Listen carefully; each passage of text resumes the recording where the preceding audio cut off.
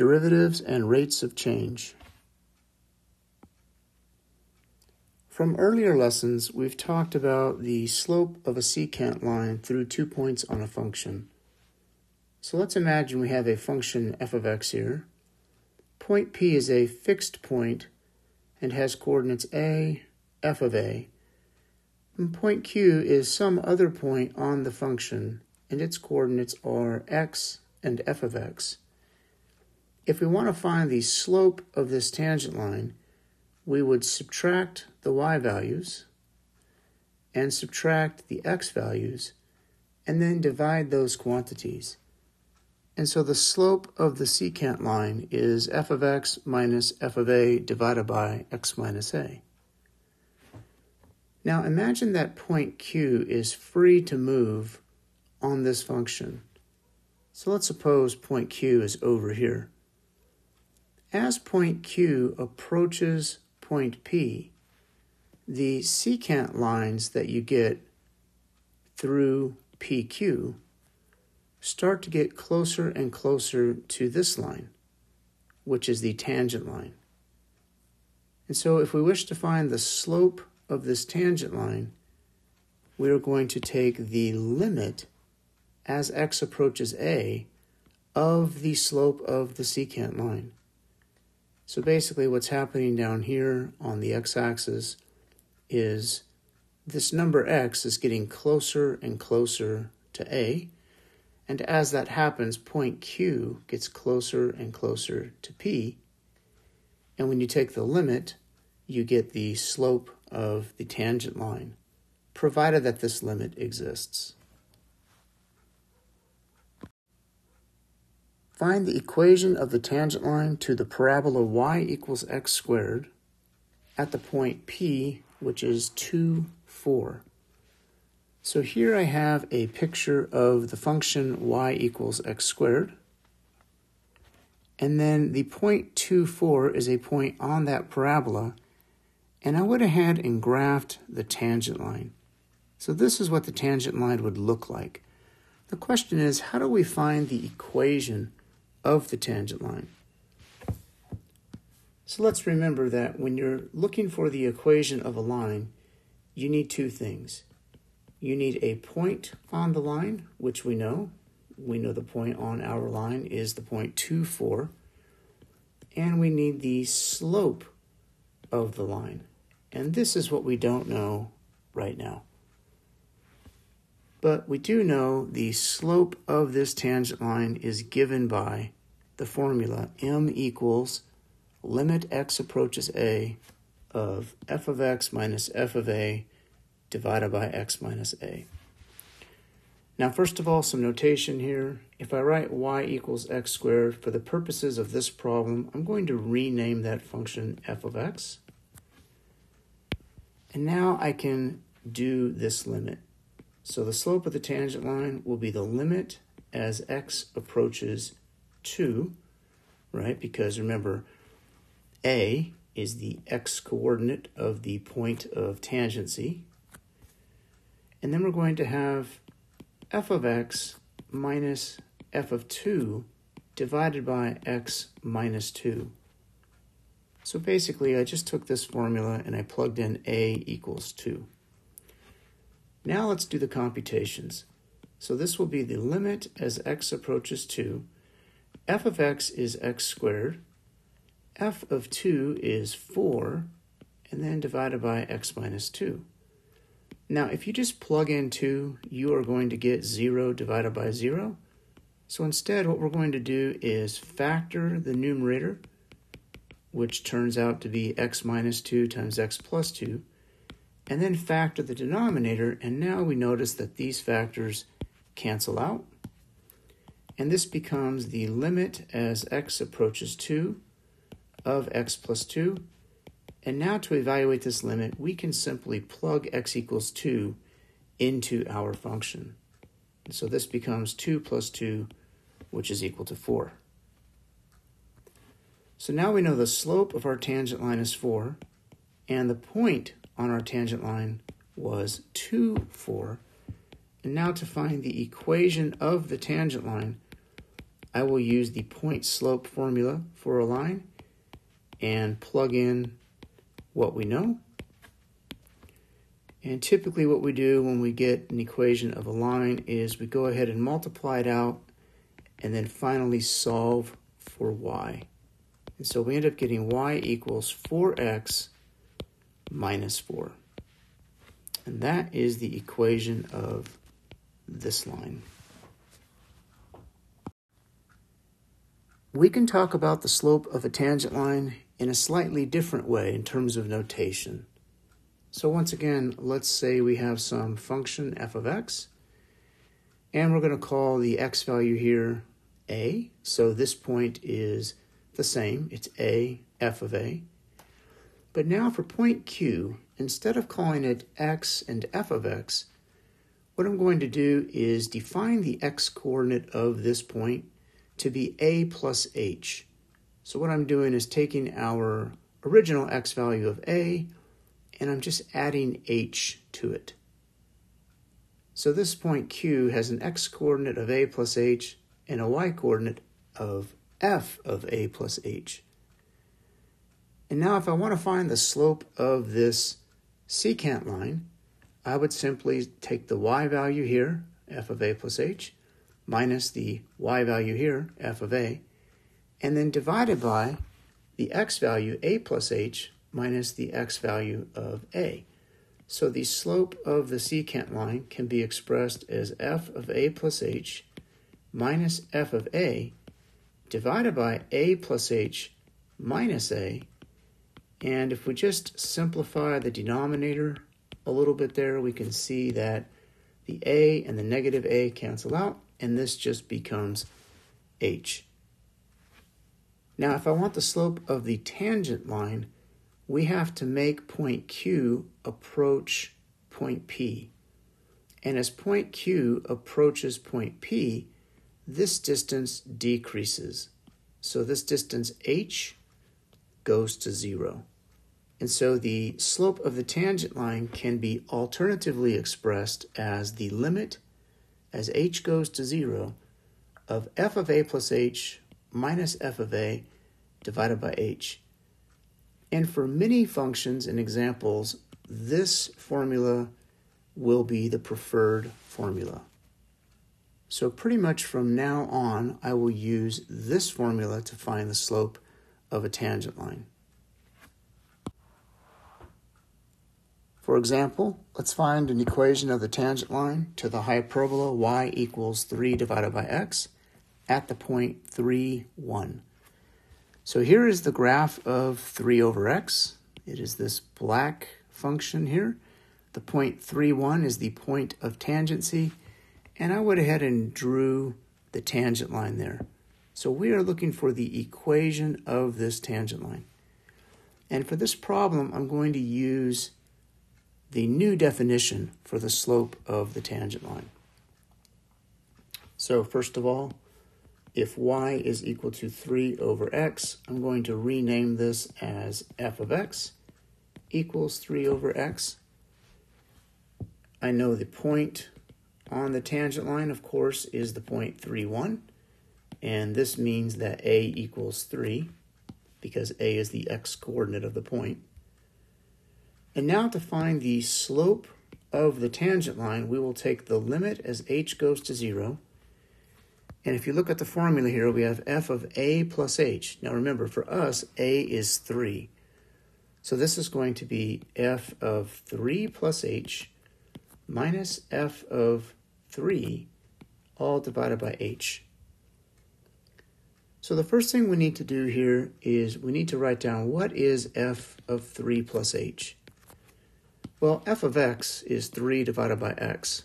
So if we have f of 3 plus h, we are plugging 3 plus h into here. So we get 3 divided by 3 plus h. So this becomes the limit as h goes to 0, 3 divided by 3 plus h minus f of 3. Well, we know that f of 3 is 1, right? You can also figure it out by plugging in 3. 3 divided by 3 is 1. But it was given in the point of tangency. So we know that's 1. and then this is divided by h.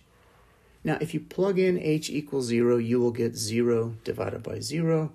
So what I need to do here is multiply the top and bottom of this fraction by the least common denominator, which is 3 plus h. Doing this gives us the limit as h goes to 0. And remember now, we are going to multiply these together.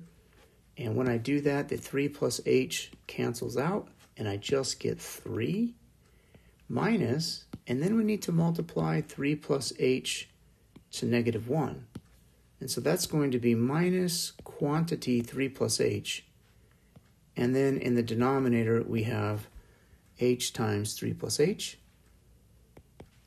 Distribute the negative. We have the limit as h goes to 0, 3 minus h. Same denominator. And now we're going to cancel out what we can. So 3 minus 3 cancels. And now we have negative h over h times 3 plus h. Now these h's cancel out. And we have the limit as h goes to 0 of negative 1 over 3 plus h. And now to find the limit, I can simply substitute h equals 0 into there. And that gives us negative 1 over 3 plus 0, which is negative 1/3. So now for the equation of the tangent line, we have a slope, which is negative 1/3. We have the point of tangency, which is 3, 1. And now I'll just use the point slope form of a line. And this will give us y minus 1 equals negative 1/3 times x. And then negative 1/3 times negative 3 is positive 1. And then when I add 1 to both sides, we end up getting y equals negative 1/3 x plus 2. And I'm sorry, I should have a plus 1 here. I said it correctly, but then I wrote plus 2. So here is the equation of the tangent line. And you can actually verify that this is the correct equation, because if you look at the tangent line, it does have a y-intercept of 2. So that's the point 0, 2. And you can see the slope of the tangent line is negative 1/3, right? So we can actually verify that this is the correct equation of the tangent line by looking at that graph. The instantaneous velocity of an object with position function f of t at time t equals a is notated by v of a, so that is the velocity at a, equals the limit as h goes to 0, f of a plus h minus f of a divided by h. So I want you to notice that the instantaneous velocity, which means the velocity at an instant, is the same as the slope of the tangent line to the position function. So if we have a position function here, the slope of a secant line between 2 points is the average velocity. If we take the limit as h goes to 0, that becomes the instantaneous velocity. So again, the secant line, the slope there gives you the average velocity over a time period, but at a particular point, the slope of the tangent line gives you the instantaneous velocity, which means the velocity at that instant. So not only is this formula useful for finding the equation of a tangent line, it's also the instantaneous velocity when your function represents the position of some object.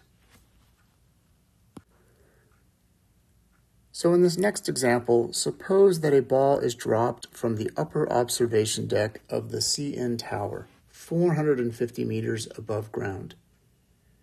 What is the velocity of the ball after 5 seconds?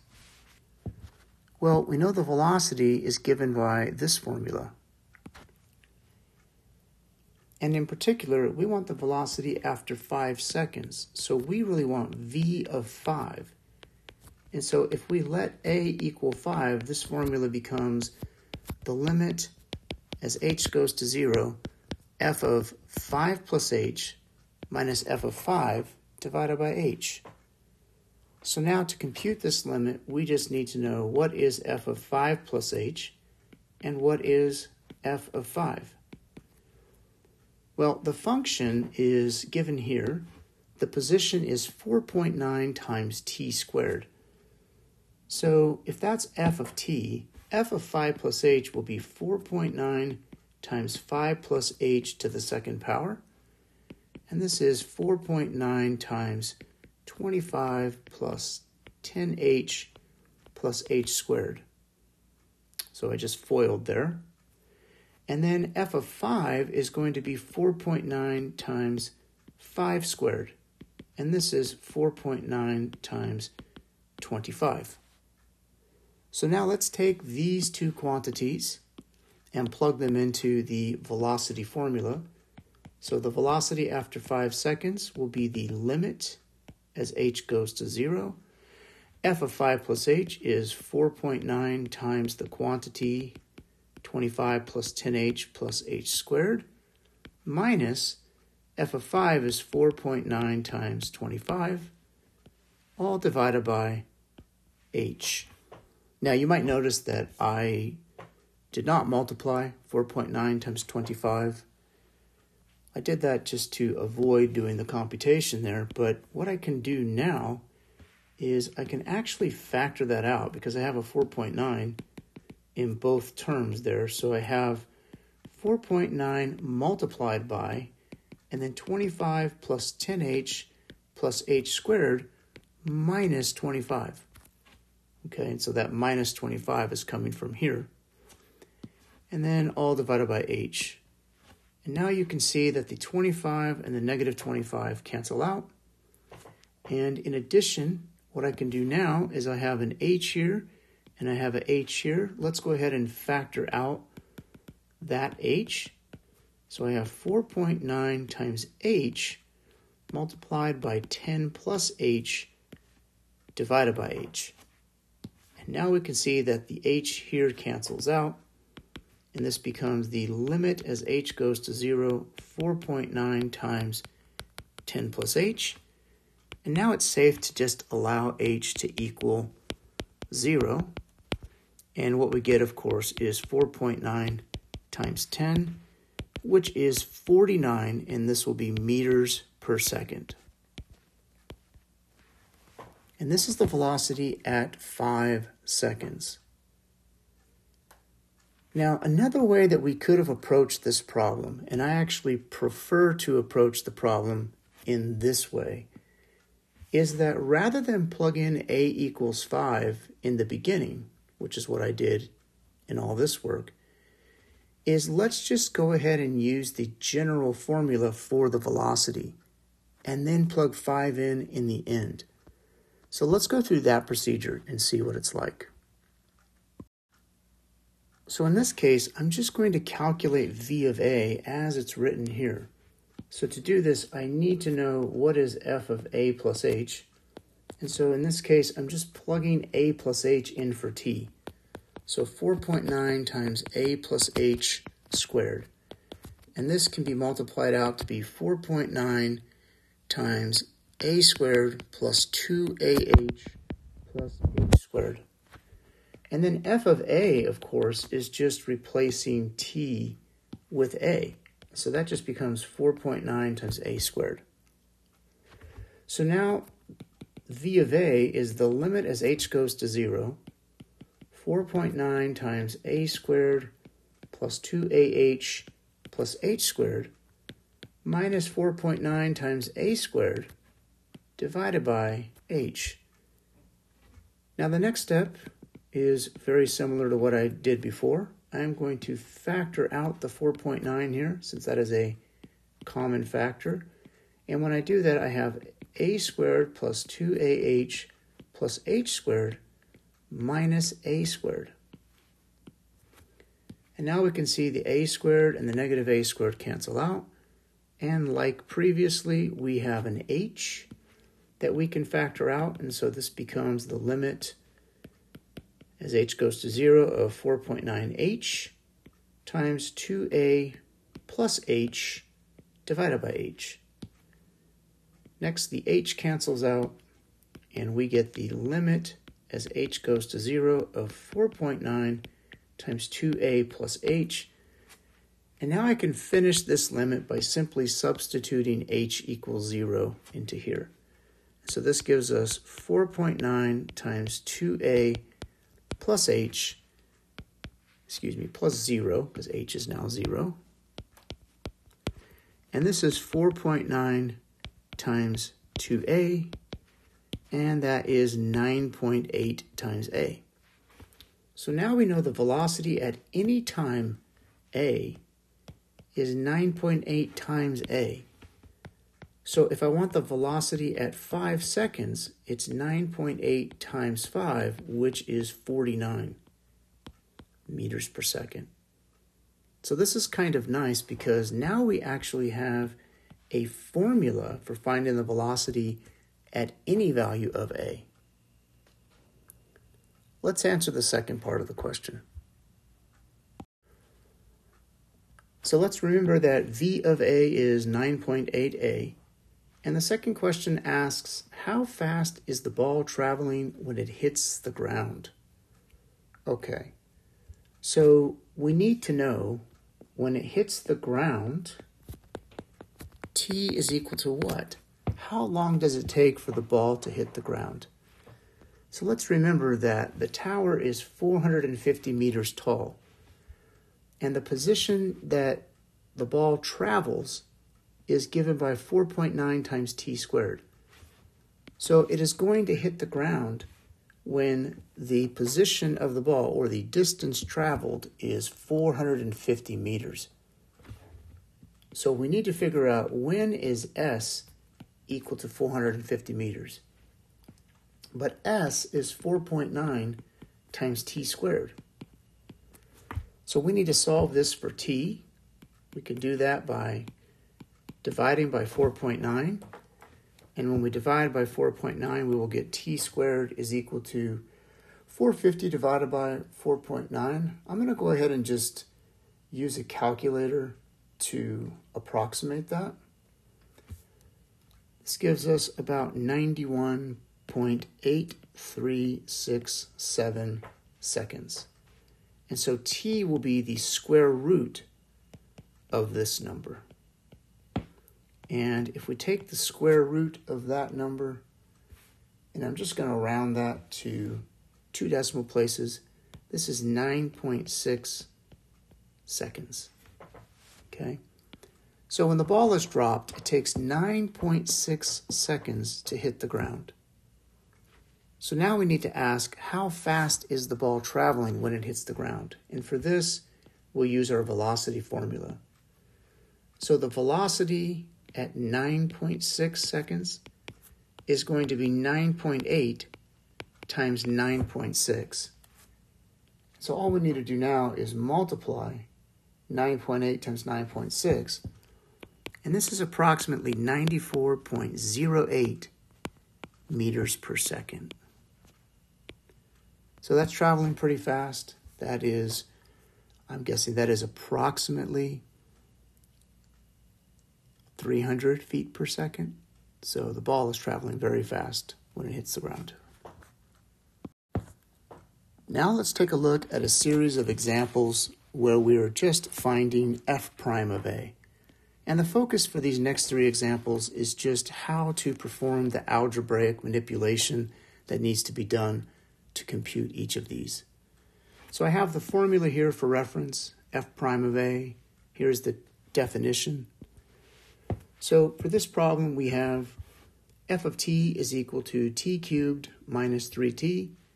So if I want to find f prime of a, I need to know what is f of a plus h. So let's go ahead and calculate that. F of a plus h is a plus h to the 3rd power minus 3 times a plus h. Now to do this, we have to multiply out a plus h by itself 3 times. And then, of course, we distribute here and get minus 3a minus 3h. But the vast majority of the work is multiplying these out. So the way I'm going to do this is multiply these two together first. So this gives me a plus h times a squared plus plus 2ah plus h squared. And then now I'm going to multiply a to every term here and h to every term here, and then combine like terms. So when we multiply this out, we get a cubed plus 2a squared h plus a h squared plus a squared h plus 2a h squared plus h cubed. And we can combine like terms. 2a squared h and 1a squared h are like terms, and that's going to give us 3a squared h. And then ah squared plus 2ah squared is plus 3ah squared plus h cubed minus 3a minus 3h. So this is the simplified version of f of a plus h. And notice that I'm doing this before I plug it into the formula. Now we also need f of a, but f of a is very simple. F of a is simply replacing t with the letter a. And so that is a cubed minus 3a. So now we're just going to plug this expression and this expression into here and here. And so f prime of a becomes the limit as h goes to 0, a cubed plus 3a squared h plus 3ah squared plus h cubed minus 3a minus 3h minus the quantity a cubed minus 3a, all divided by h. Let's see what we can do here. Well, if I distribute the negative, so if I do negative to the a cubed and negative here, we're going to get a negative and a positive. So let's go ahead and make that change. And after doing that, we can cancel a cubed and negative a cubed and negative 3a and positive 3a.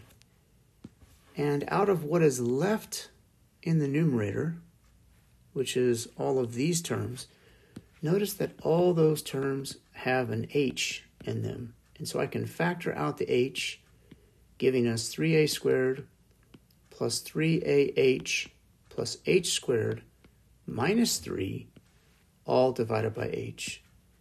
And the h's cancel out. And now we have the limit as h goes to 0, 3a squared plus 3ah plus h squared minus 3. And we can complete this limit now by simply substituting h equals 0. And when we do that, we get 3a squared plus 3a times 0 plus 0 squared minus 3. And of course, these two terms equal 0. And so we get 3a squared minus 3.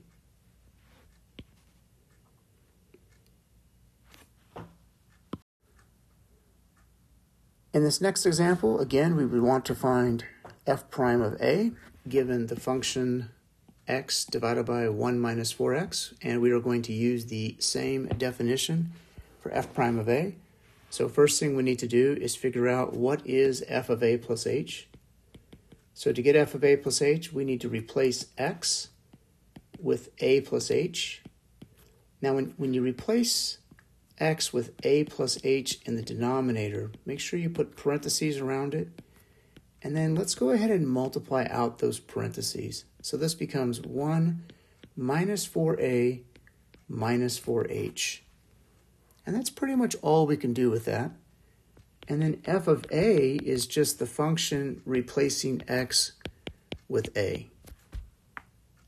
So here are my two expressions, f of a plus h and f of a. Now let's substitute those into the formula. So this becomes the limit as h goes to 0. So I should be writing f prime of a equals the limit h goes to 0, a plus h divided by 1 minus 4a minus 4h minus a over 1 minus 4a. And then don't forget all divided by h. Now, there are different ways to algebraically simplify this expression. The method that I prefer to use is to multiply the numerator of the big fraction and the denominator of the big fraction by the least common denominator of these two fractions. So I'm going to multiply by 1 minus 4a minus 4h times 1 minus 4a to the top, and I'm going to multiply by that same expression to the bottom. Now, when you multiply this out, temporarily it's going to get really long. And I'm only going to write this down one time, but I want you to see it at least once. But we're going to take this expression and multiply it to the first fraction minus this expression multiplied to the second fraction. So when I do that multiplication, here is the expression that we get. So you can see we've multiplied this expression to the first fraction and that expression to the second fraction. Now here is why we do this. Let's keep in mind that we could put over 1 on each of these if it helps you see things. And we can also put parentheses around these denominators.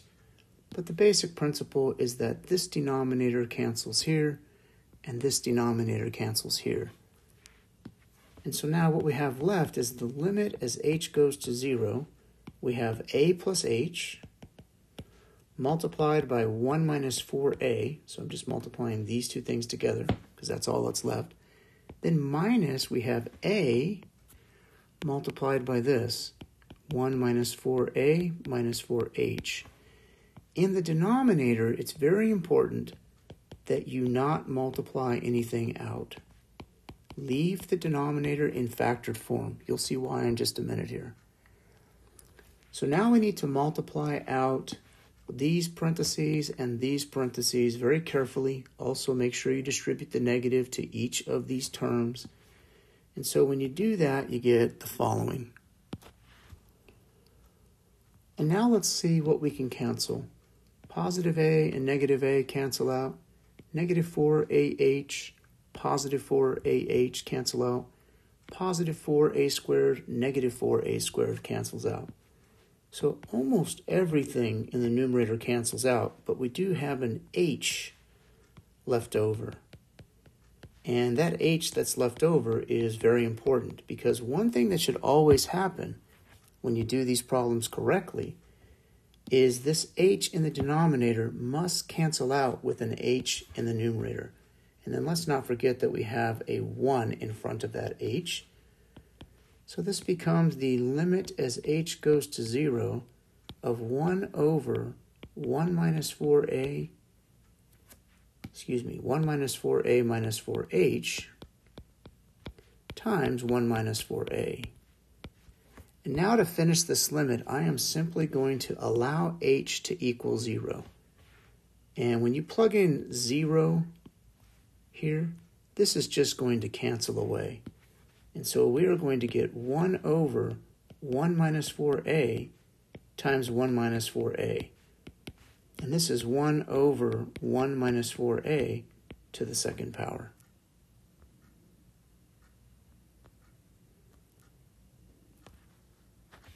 And that is f prime of a. And for our third example, we are going to do the same thing, find f prime of a. This time they give you the additional information that a is equal to 1. So that means we are going to find f prime of a, and then when we're done, we will plug in a equals 1. So the procedure is the same. We need to first find f of a plus h, which is going to be 1 divided by the square root of 2 times a plus h plus 2. And I can simplify this a little bit by multiplying out the parentheses 2a plus 2h plus 2. And of course, f of a is just 1 over the square root of 2a plus 2. So just like the previous two examples, we are going to plug these expressions in to our formula here. And we get f prime of a is equal to the limit as h goes to 0 1 over the square root of 2a plus 2h plus 2 minus 1 over the square root of 2a plus 2, and this is all divided by h. So we have to figure out how to simplify this expression. And it's very similar to the last problem in that the first step that I'm going to do is I'm going to multiply the top and bottom by the least common denominator, which is the square root of 2a plus 2h plus 2 times the square root of 2a plus 2.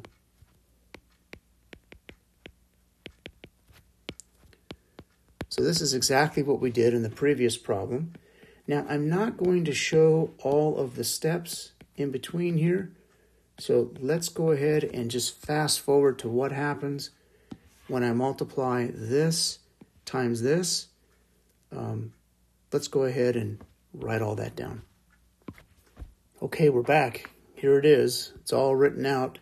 And now what happens is this will cancel out and this will cancel out.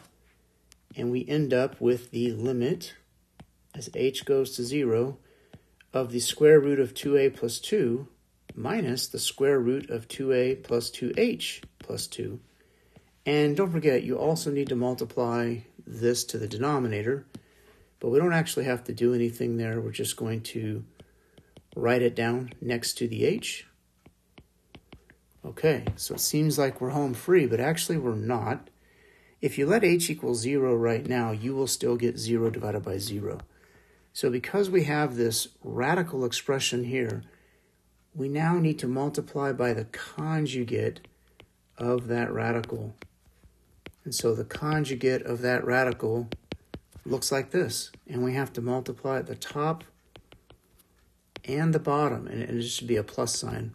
Sorry about that. Right, the conjugate is the opposite sign as you see there, so these should be plus signs. Okay, so now we are going to multiply this times this, and in the denominator, you are not going to multiply anything. You're going to write this down next to this. So let's go ahead and do this work here. So limit h goes to 0. When you multiply the square root of 2a plus 2 times the square root of 2a plus 2, you get 2a plus 2. Now, the beauty of multiplying by a conjugate is I can skip multiplying the outside terms together and multiplying the inside terms together because those cancel out. So instead, I can just jump to multiplying the last terms together. So a negative times a positive is a negative, and the square root of 2a plus 2h plus 2 times the square root of 2a plus 2h plus 2 is 2a plus 2h plus 2. Denominator is the same, and now it's also multiplied by this. All right, now in the numerator, just to save a little bit of time here, I am going to distribute this negative, so all of these are going to become negative. So let's go ahead and rewrite that. And now we can see 2a minus 2a cancels, 2 minus 2 cancels, and all I have left on top is a negative 2h. Now just to save us a little bit of time here, since all of this is gone, this h here will cancel out the h in the bottom, and we end up with the limit as h goes to 0. We have a negative 2 on top. And in the bottom, we have the square root of 2a plus 2h plus 2 times the square root of 2a plus 2 times the square root of 2a plus 2 plus the square root of 2a plus 2h plus 2. Okay, so I know it seems kind of complicated, but the last step is very simple. You are going to take h equals 0 and plug it in here and plug it in here. And when you plug those in, this is going to go away because when h equals 0, you get nothing there. And so this becomes the square root of 2a plus 2. This is the square root of 2a plus 2. And this becomes the square root of 2a plus 2. So what you get is the following.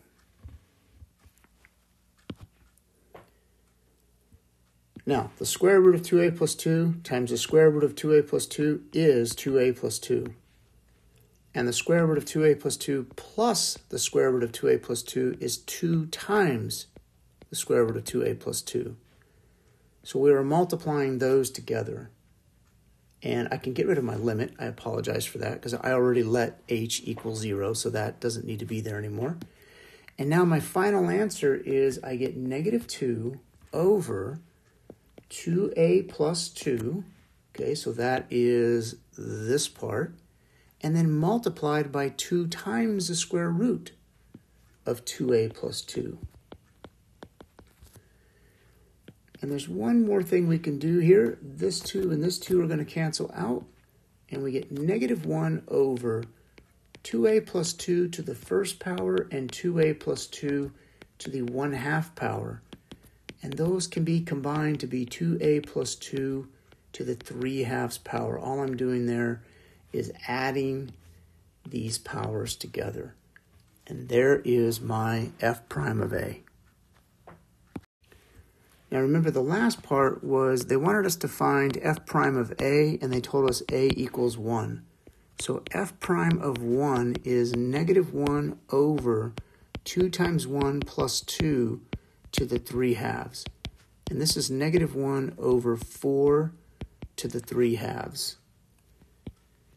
So what is 4 to the 3/2? So 4 to the 3/2, remember that means the square root of 4 cubed.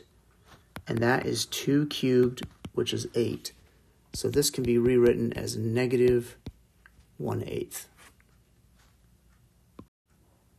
So to summarize just a little bit, we know that the tangent line to y equals f of x at the point a, f of a, is the line through that point whose slope is equal to f prime of a, which we call the derivative of f at a. If we use the point slope form of the equation of the line, we can write this equation in this form. So that just comes from y minus y1 equals m times x minus x1, but the slope is f prime of a, y1 is f of a, and x1 is a. Now you can also solve for y and get f of a plus f prime of a times x minus a. This is another way to express the equation of a tangent line. And one final thing I'll mention here is when you have a function and you're looking at the slope of a secant line, you can view the rise here as the change in y and the run here as the change in x. So the slope of that secant line can be viewed as delta y divided by delta x. So the triangle there is delta, and delta means change. So if I want the slope of the secant line, the slope of the tangent line, which represents the instantaneous rate of change, I can take the limit as delta x approaches 0 of delta y divided by delta x. Now again, delta x is this distance, which earlier in this section we had been calling this h, right? So this is just a different kind of notation that we could use. And delta y is f of x2 minus f of x1, and delta x is x2 minus x1. So when delta x approaches 0, it's the same as saying x2 is approaching x1. So I don't want anybody to get confused by this. This is just another way to give the notation for the slope of a tangent line. And the last thing to say here is the derivative f prime of a, which is the slope of the tangent line, is also representative of the instantaneous rate of change of y equals f of x with respect to the variable x when x equals a. So think of f prime of a as the slope of the tangent line and also the instantaneous rate of change. And that concludes this lesson.